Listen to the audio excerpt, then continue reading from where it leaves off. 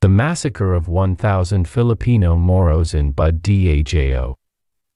On March 7, 1906, U.S. troops under the command of Major General Leonard Wood massacred as many as 1,000 Mindanaoan Muslims, known as Moros, who were taking refuge at Bud Dajo, a volcanic crater on the island of Jolo in southern Mindanao.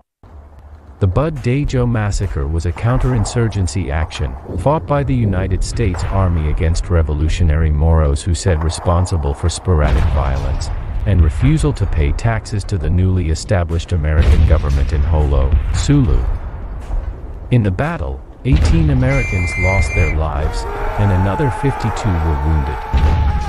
Wood estimated the number of enemies dead at 600, including women and children, although some estimates ran as high as 900.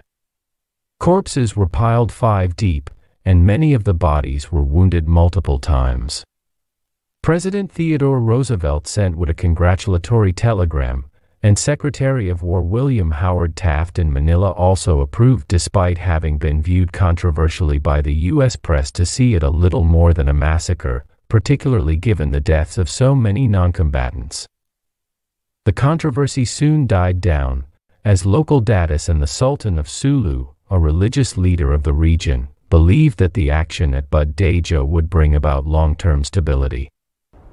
Nevertheless, Moro resistance continued, leading to another Bud Dajo campaign in 1911 and the Battle of Bud Bagsak in June 1913.